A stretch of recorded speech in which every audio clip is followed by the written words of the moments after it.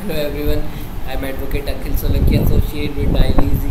So in this video we're going to discuss about the death penalty against humanity.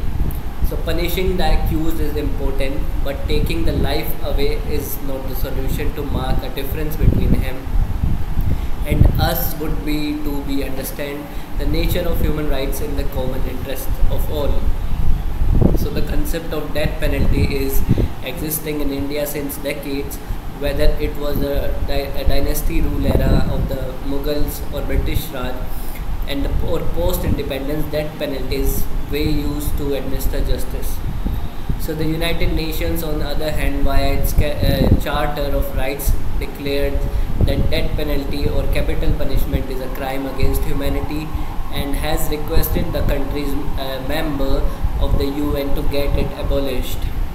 So India precisely is a member of UN, but India has still not abolished or abandoned the practice of death penalty.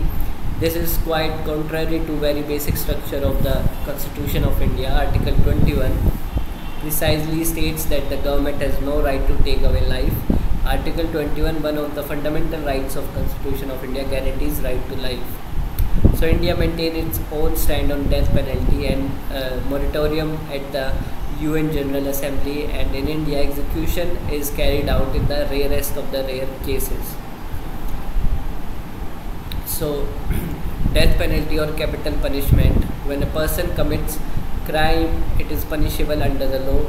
Death penalty is a legal way wherein an accused is put to death by the state for the commission of a crime committed by him. So the death penalty or the capital punishment is the legal penalty or the punishment for the crime as committed. The process of punishing the person or accused through a judicial decree is referred to as death sentence.